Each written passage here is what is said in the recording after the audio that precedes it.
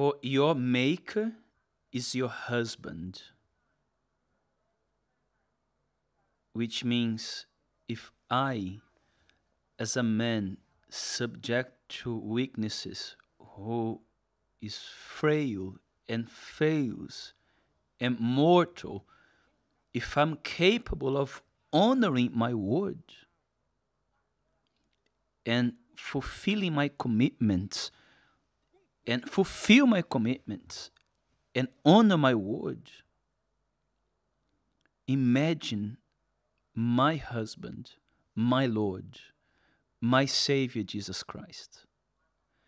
This is the understanding you must have, dear friends. Your life doesn't depend on you being lucky. Your life doesn't depend on you being holy. No. Your life depends on you honoring your word towards God. If you believe in Him, you are married to Him. He is your husband.